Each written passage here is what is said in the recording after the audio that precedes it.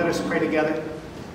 Gracious Lord, we thank you that we are yours, that you know us, you love us, and you call us to yourself.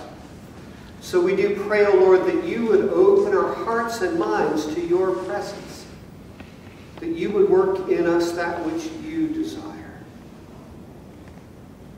We are hungry, Lord. Feed us. Speak to us, Lord. Your servants are listening. For it is in the name of Jesus Christ our Lord that we pray. Amen. Amen. Please be seated.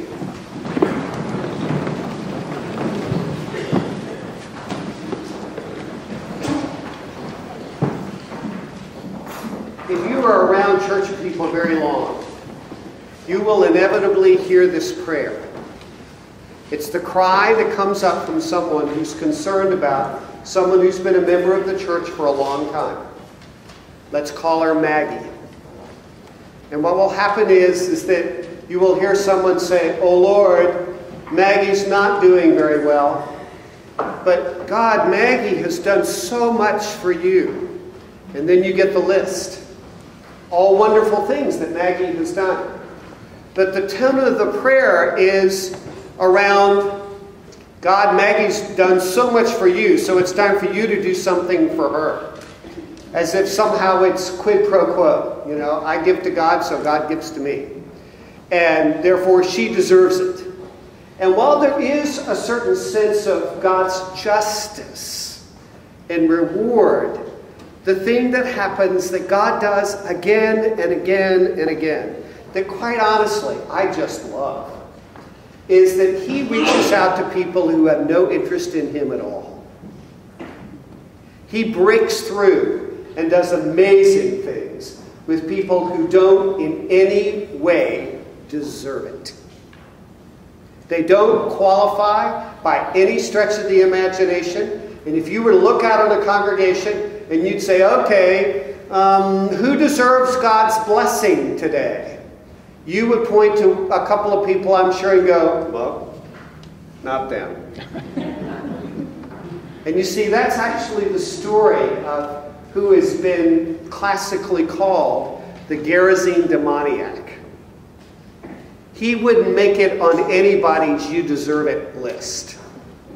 In fact, the story is structured in such a way as to convince the people who are in the audience, who are reading this story, that everything about this man means he is not in any way qualified to receive the miracle that Jesus, in fact, does give him at all.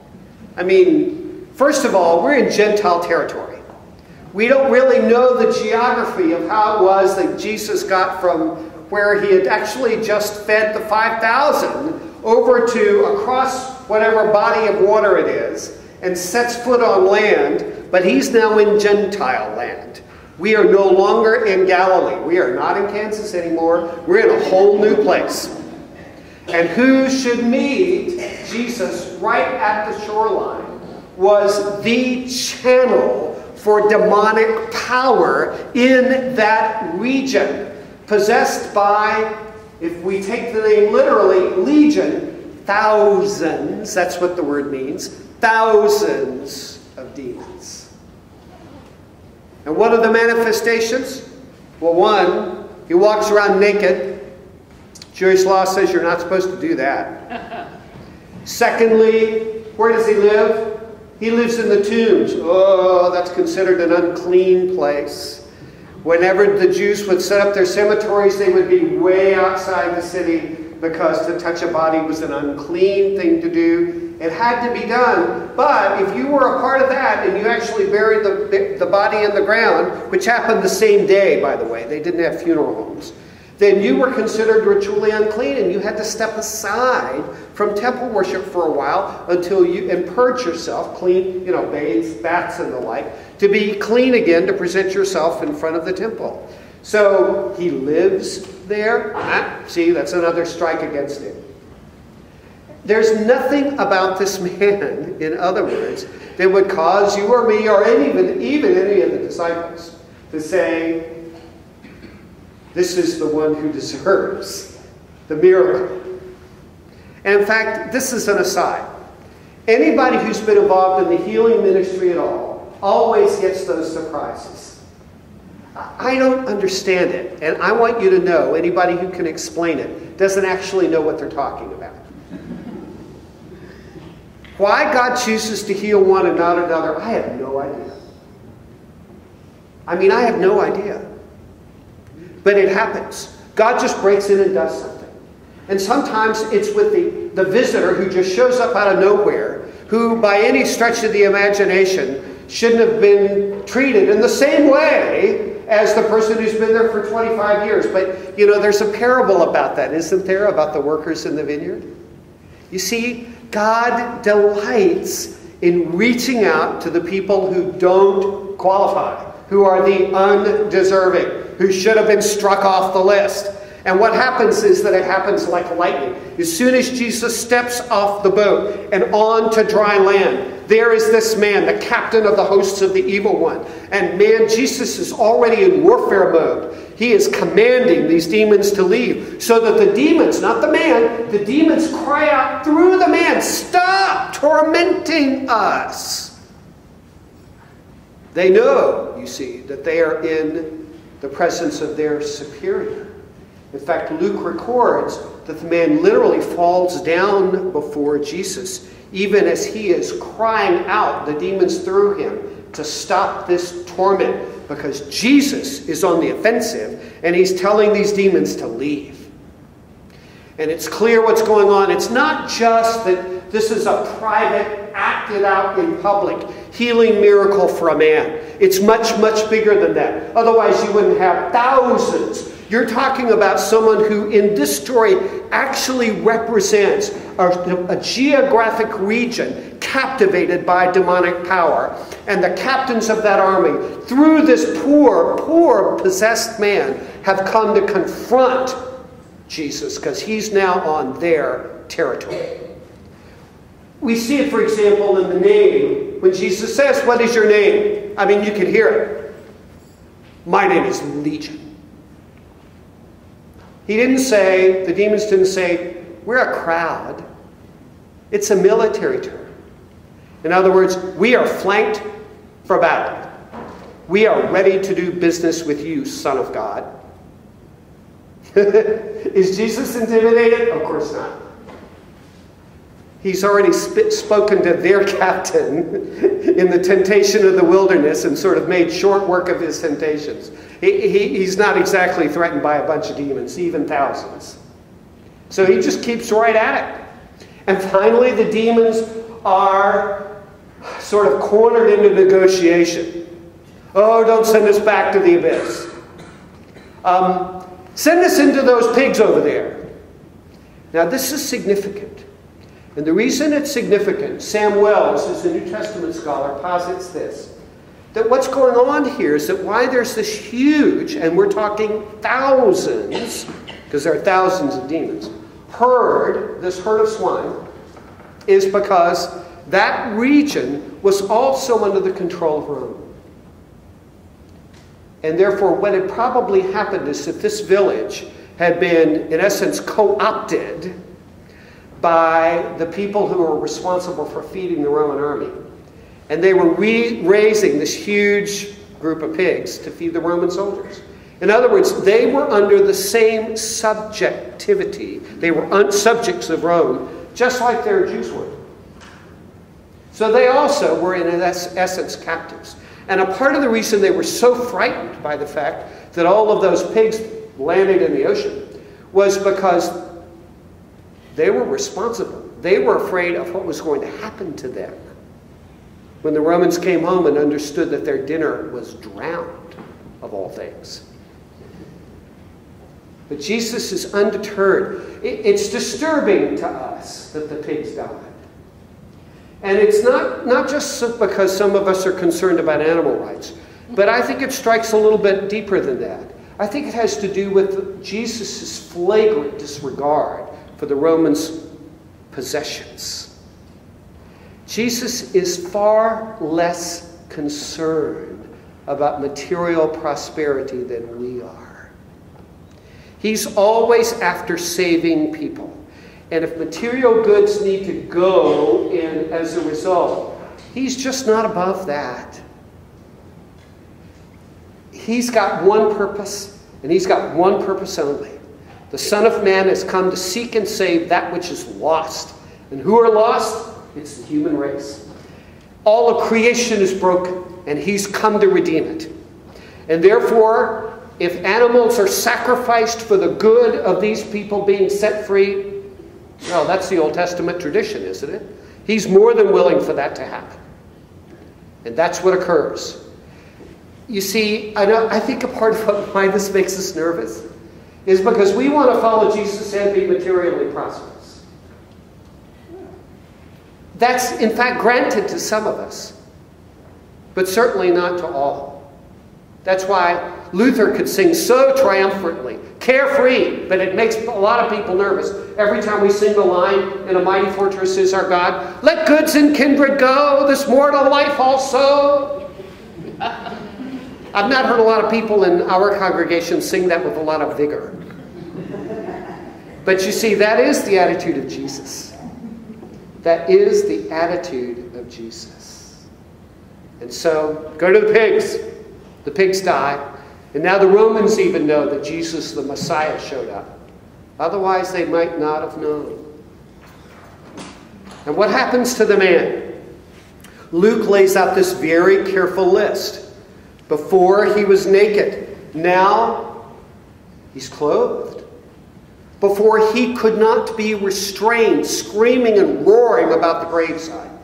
Now he is docilely sitting at the very feet of Jesus. The very picture of a disciple under the authority of his rabbi. Peaceful.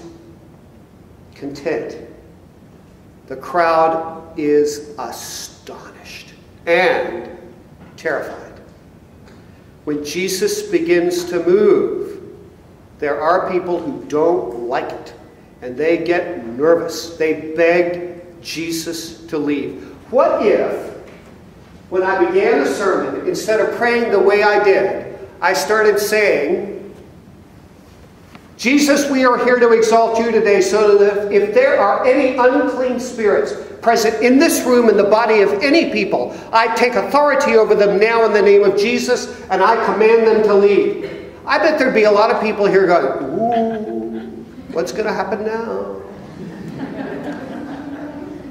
That would not have been an unchristian thing for me to do, by the way.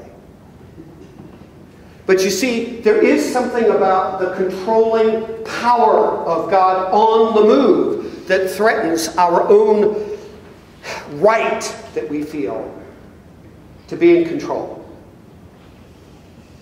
to be masters.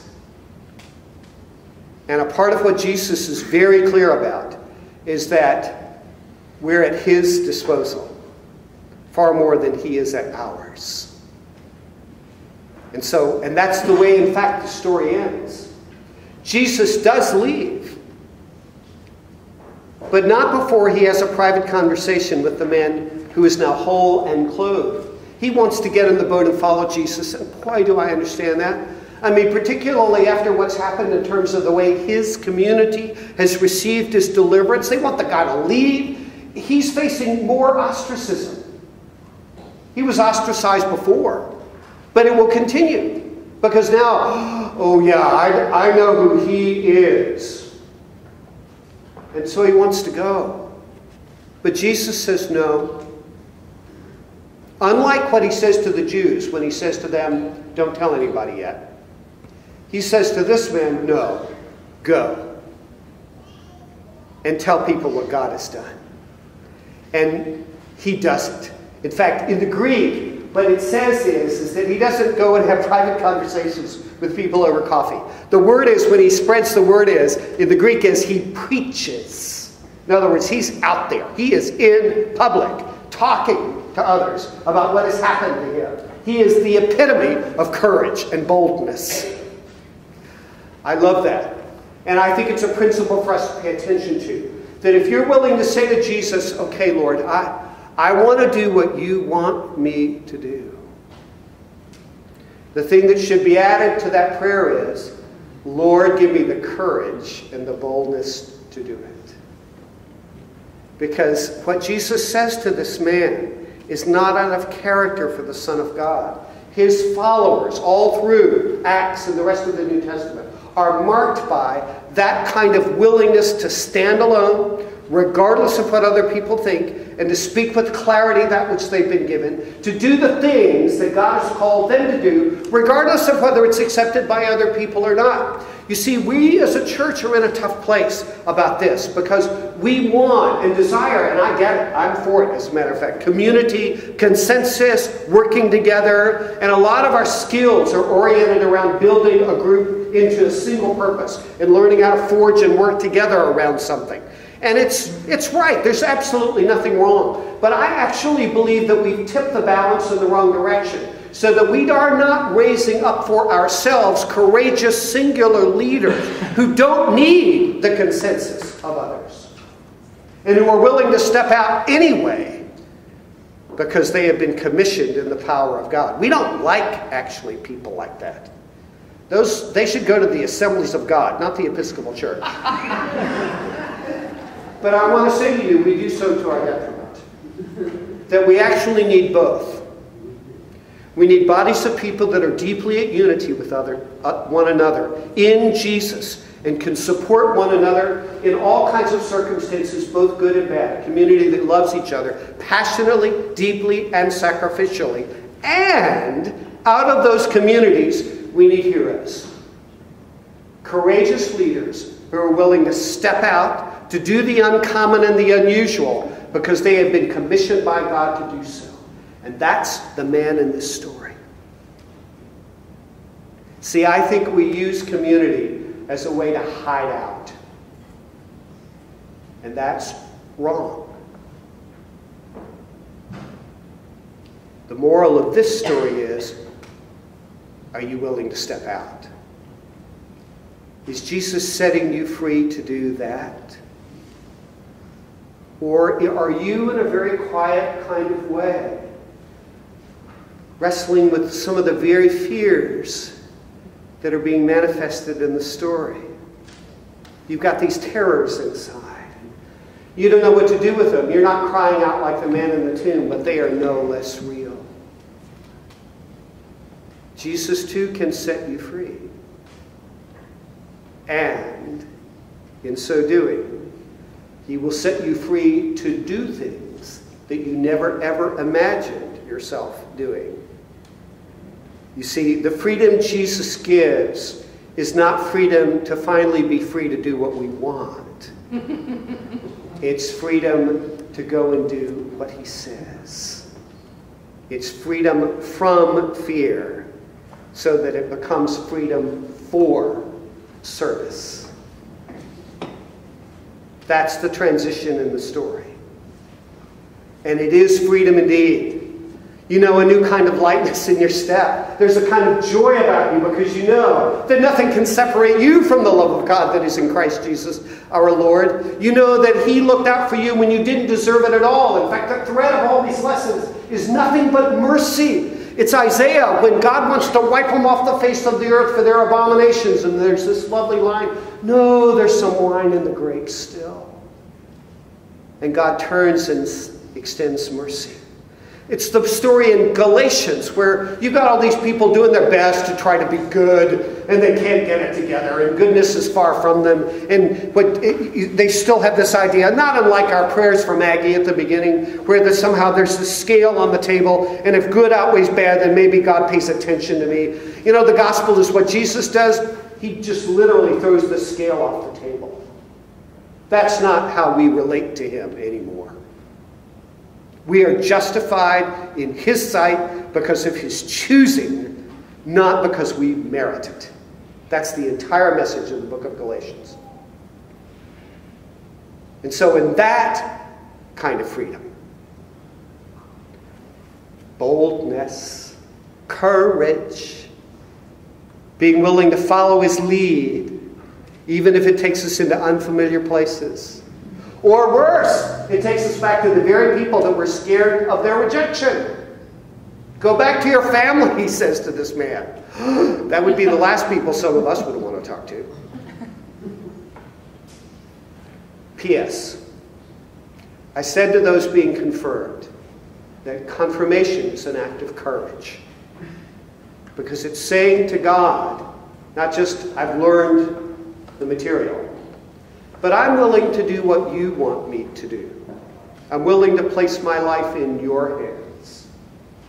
And that's why this sermon closes with the call to courage. Because that's what they are expressing. And that's part and parcel of what it means to be a believer in Jesus. We know we're here by mercy. He loves us not because we deserve it, but because he cares for us so deeply, because he made us. We belong to him. We've been won by his love. And out of that, just like the Genazarene demoniac, we are being set free, and we are learning to say yes. Let us pray together.